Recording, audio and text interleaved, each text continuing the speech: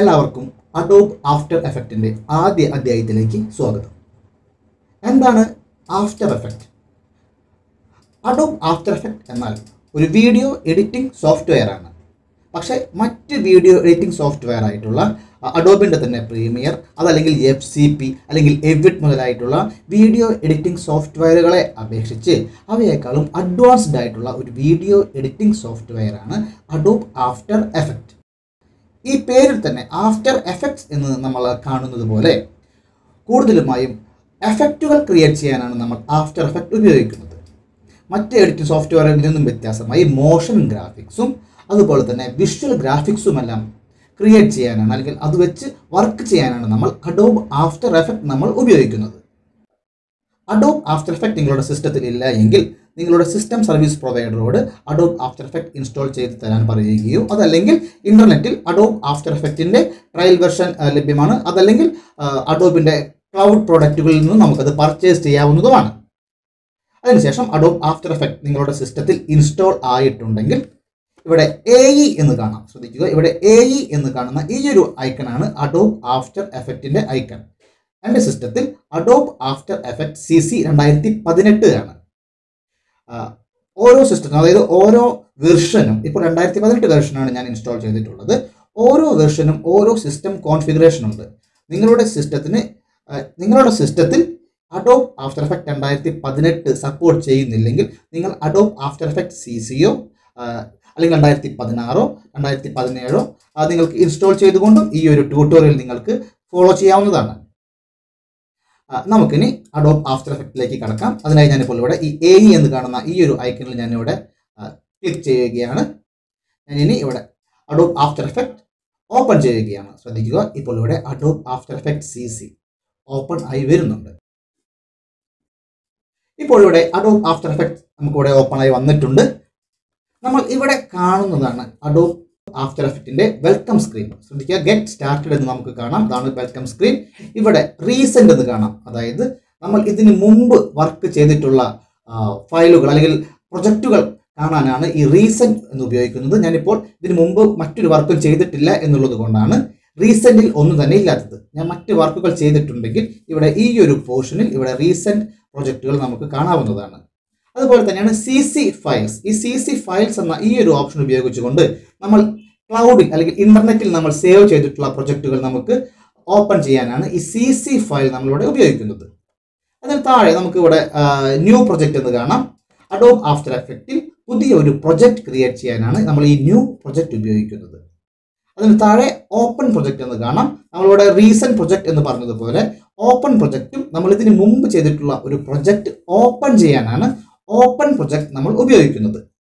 ഞാനിപ്പോൾ ഇവിടെ ഈ ഓപ്പൺ പ്രൊജക്റ്റിൽ ക്ലിക്ക് ചെയ്യുകയാണെങ്കിൽ എനിക്കൊരു ബ്രൗസർ വിൻഡോ ഇവിടെ ഓപ്പൺ ആയി വരുന്നതാണ്. ഈ ബ്രൗസർ വിൻഡോ ഉപയോഗിച്ചുകൊണ്ട് നമ്മളുടെ സിസ്റ്റത്തിലെ ഡ്രൈവുകളിൽ ഏതെങ്കിലും ഡ്രൈവുകളിൽ നമ്മൾ ആഫ്റ്റർ എഫക്റ്റിൻ്റെ വർക്കുകൾ സേവ് ചെയ്ത് വെച്ചിട്ടുണ്ടെങ്കിൽ ആ പ്രൊജക്റ്റുകൾ നമുക്ക് ഓപ്പൺ ചെയ്തെടുക്കാവുന്നതാണ്. ഞാനിപ്പോൾ ഒരു വർക്കും സേവ് ചെയ്ത് വെച്ചിട്ടില്ല എന്നുള്ളത് കൊണ്ട് ഞാൻ സ്കിപ്പ് ചെയ്യുന്നു. നമുക്ക് ഒരു വർക്ക് നമുക്ക് ക്രിയേറ്റ് ചെയ്ത് സേവ് ചെയ്തതിന് ശേഷം നമുക്ക് ഓപ്പൺ പ്രൊജക്റ്റ് ഉപയോഗിച്ചുകൊണ്ട് എങ്ങനെയാണ് ഓപ്പൺ ചെയ്യുക എന്ന് നമുക്ക് പഠിക്കാം.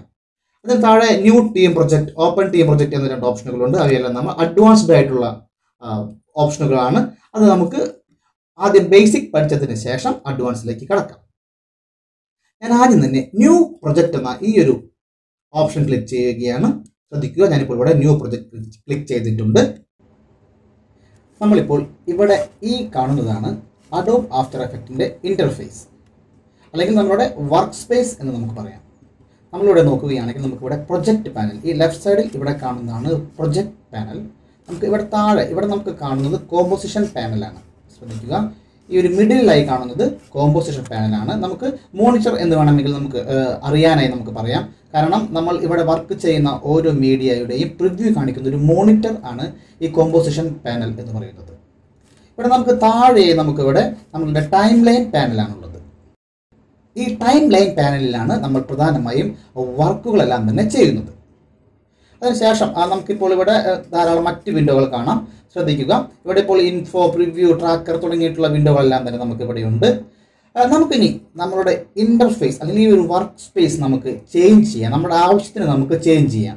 അത് എങ്ങനെയാണെന്ന് വെച്ചാൽ നമുക്കിവിടെ വിൻഡോയിൽ വർക്ക് സ്പേസ് എന്ന് കാണാം. ശ്രദ്ധിക്കുക, ഈ വർക്ക് സ്പേസിൽ ഓൾ പാനൽ എന്നൊരു ഓപ്ഷൻ ഉണ്ട്.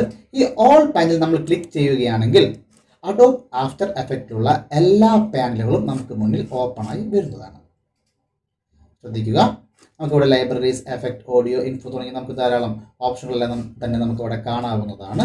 ഇതുപോലെ നമുക്ക് ഇപ്പോൾ വർക്ക് സ്പേസ് ഓൾ പാനൽ വേണ്ട, നമുക്ക് ആനിമേഷൻ അല്ലെങ്കിൽ ആനിമേഷന് സഹായകരമാകുന്ന വർക്ക് സ്പേസ് മതിയെങ്കിൽ നമുക്ക് ആനിമേഷൻ കൊടുക്കാം. അതുപോലെ തന്നെ നമുക്കിവിടെ നമ്മൾ കളറിംഗ് ആണ് കൂടുതൽ പ്രധാനം എന്നുണ്ടെങ്കിൽ നമുക്ക് കളറിങ്ങിനുള്ള വർക്ക് സ്പേസ് നമുക്ക് അഡ്ജസ്റ്റ് ചെയ്യാം. ഇങ്ങനെ നമ്മുടെ ആവശ്യാനുസരണം നമുക്ക് വർക്ക് സ്പേസുകൾ അഡ്ജസ്റ്റ് ചെയ്യാവുന്നതാണ്. നമുക്കിനി നമ്മളുടെ ആവശ്യാനുസരണം നമുക്ക് വേണമെങ്കിൽ ഒരു വർക്ക് സ്പേസ് നമുക്ക് ക്രിയേറ്റ് ചെയ്തെടുക്കാവുന്നതാണ്. അത് നമുക്ക് എങ്ങനെയാണെന്ന് നോക്കാം. വിൻഡോസിൽ നമ്മളിവിടെ വർക്ക് സ്പേസ് പോകുന്നു. ശ്രദ്ധിക്കുക, ഇവിടെ ഇപ്പോൾ നമ്മൾ all panel, animation, colour, default, effect തുടങ്ങി ധാരാളം വർക്ക് സ്പേസുകൾ നമുക്കിവിടെ കാണാവുന്നതാണ്. പക്ഷേ നമുക്ക് ഈ വർക്ക് സ്പേസ് പോരാ, നമുക്ക് ഇനിയും അഡീഷണൽ ആയിട്ടുള്ള വിൻഡോകളെല്ലാം ഇൻക്ലൂഡ് ചെയ്തിട്ടുള്ള വർക്ക് സ്പേസ് നമുക്ക് ആവശ്യമാണ്. അതുകൊണ്ട് നമ്മളിപ്പോൾ ഇവിടെ വിൻഡോയിൽ നമുക്കിവിടെ ധാരാളം നമ്മളുടെ സബ് വിൻഡോസ് നമുക്കിവിടെ കാണാം. ഓരോ ഓപ്ഷനുകളാണ്.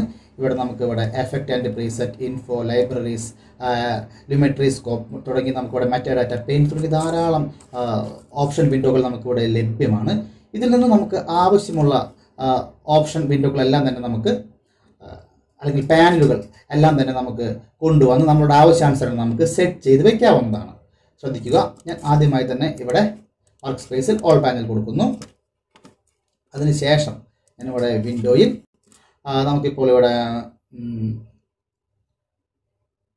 എഫക്റ്റ് ആൻഡ് പ്രീസെറ്റ് എന്ന ഈ ഒരു വിൻഡോ കൂടി നമുക്ക് ഇവിടെ ആവശ്യമുണ്ട്. ശ്രദ്ധിക്കുക, ഞാൻ ക്ലിക്ക് ചെയ്യുന്നു. നമ്മൾ ഒരു വട്ടം ക്ലിക്ക് ചെയ്യുമ്പോൾ ഇവിടെ എഫക്റ്റ് ആൻഡ് പ്രീസെറ്റ് ഇവിടെ വന്നിട്ടുള്ളത് നിങ്ങൾക്ക് കാണാം. ഇവിടെ കാണുന്ന ഈ ഒരു ടൈറ്റിൽ നമ്മളിവിടെ ക്ലിക്ക് ചെയ്യുകയാണെങ്കിൽ ആ ഒരു വിൻഡോ മിനിമൈസ് ആയി പോകുന്നതാണ്. ശ്രദ്ധിക്കുക, അതുപോലെ നമുക്ക് അടുത്ത ഒരു വിൻഡോ നമുക്ക് വേണമെങ്കിൽ നമുക്ക് മീഡിയ ബ്രൗസർ എന്ന ഈ ഒരു വിൻഡോ നമുക്ക് കൊണ്ടുവരാം. ശ്രദ്ധിക്കുക, ഇവിടെ ഈ മീഡിയ ബ്രൗസറിന് നേരെ ഒരു ടിക്ക് നമുക്ക് കാണാവുന്നതല്ല. കാരണം ഇവിടെ മറ്റ് വിൻഡോകളെല്ലാം നമുക്കിവിടെ ഒരു ടിക്ക് നമുക്കിവിടെ കാണാവുന്നതാണ്. അതിനർത്ഥം അതെല്ലാം നമ്മളുടെ വർക്ക് സ്പേസിൽ വന്നിട്ടുണ്ട് അല്ലെങ്കിൽ ആക്റ്റീവ് ആണ് എന്നാണ്. പക്ഷെ ഇവിടെ മീഡിയ ബ്രൗസർ അല്ലെങ്കിൽ മെറ്റാഡാറ്റയിലൊന്നും അത്തരത്തിലുള്ള ടിക്ക് നമുക്ക് കാണാൻ സാധിക്കുന്നതല്ല. നമുക്കിവിടെ ഒന്ന് ക്ലിക്ക് ചെയ്യാം. ശ്രദ്ധിക്കുക, അപ്പോൾ ഇവിടെ മീഡിയ ബ്രൗസർ വന്നിട്ടുള്ളത് നിങ്ങൾക്ക് കാണാം. നമ്മളിവിടെ വിൻഡോ എടുത്ത് നോക്കുകയാണെങ്കിൽ ആ മീഡിയ ബ്രൗസറിൽ ഒരു ടിക്ക് വന്നിട്ടുള്ളത് നമുക്ക് കാണാം. ഇങ്ങനെ നമ്മളിപ്പോൾ നമ്മുടെ ആവശ്യാനുസരണം നമ്മൾ ഏതാനും വിൻഡോകൾ കൂടി നമ്മൾ കൊണ്ടുവന്നിട്ടുണ്ട്. അതിനുശേഷം നമ്മൾ ഈ വിൻഡോ എടുത്ത് വർക്ക് സ്പേസ് എടുത്ത് നമുക്കിവിടെ save as new work space എന്ന ഈ ഒരു ഓപ്ഷൻ നമുക്ക് ക്ലിക്ക് ചെയ്യാം. ശ്രദ്ധിക്കുക, അതിനുശേഷം നമുക്ക് എന്തെങ്കിലും പേര് നമുക്ക് നൽകാം. ഞാനിവിടെ മൈ വർക്ക് സ്പേസ് എന്നാണ് ഞാൻ കൊടുക്കുന്നത്. ശ്രദ്ധിക്കുക, അതിനുശേഷം ഞാനിവിടെ ഓക്കെ കൊടുക്കുന്നു. ഇനി നമുക്ക് വിൻഡോ എടുത്ത് നോക്കാം. ഈ വർക്ക് സ്പേസിൽ നമുക്കിവിടെ മൈ വർക്ക് സ്പേസ് എന്ന് കാണാം. അതായത് ഞാനിപ്പോൾ ക്രിയേറ്റ് ചെയ്തിട്ടുള്ള ആ വർക്ക് സ്പേസ് ഇവിടെ നമ്മളുടെ ഈ കാണുന്ന പാനലുകളിൽ ഈ കാണുന്ന, അതായത് ഞാനിപ്പോൾ സേവ് ചെയ്തിട്ടുള്ള ആ മൈ വർക്ക് സ്പേസ് ഇവിടെ ഒരു പുതിയ ഒരു വർക്ക് സ്പേസ് ആയി വന്നിട്ടുണ്ട് എന്ന് നിങ്ങൾക്ക് ഇവിടെ കാണാവുന്നതാണ്. ഇത്തരത്തിൽ നമുക്കൊരു വർക്ക് സ്പേസ് നമുക്ക് ക്രിയേറ്റ് ചെയ്യാവുന്നതാണ്. ശ്രദ്ധിക്കുക, ഞാനിപ്പോൾ ഇവിടെ മോഷൻ ട്രാക്കിംഗ് എന്ന ഈ ഒരു വർക്ക് സ്പേസ് ആണ് കൊടുക്കുന്നത്. ശ്രദ്ധിക്കുക, ഇപ്പോൾ എനിക്ക് ആവശ്യമുള്ള ഏതാനും വിൻഡോകൾ മാത്രമാണ് ഇവിടെ ഓപ്പൺ ആയി വന്നിട്ടുള്ളത്. ഇനി നമുക്ക് വർക്ക് ചെയ്യുന്നതിനനുസരിച്ച് നമ്മളിവിടെ വിൻഡോയിൽ നിന്നും നമുക്ക് ആവശ്യമുള്ള വിൻഡോകൾ അല്ലെങ്കിൽ പാനലുകൾ നമുക്ക് ആക്റ്റീവ് ചെയ്ത് കൊണ്ടുവരാവുന്നതാണ്. ആഫ്റ്റർ എഫക്റ്റിൻ്റെ ഇത്രയും ഭാഗം നിങ്ങൾക്ക് മനസ്സിലായി എന്ന് തന്നെ ഞാൻ കരുതുന്നു. ആഫ്റ്റർ എഫക്റ്റിൻ്റെ പുതിയൊരു അധ്യായവുമായി നമ്മൾ അടുത്ത വീഡിയോയിൽ വീണ്ടും കാണാം.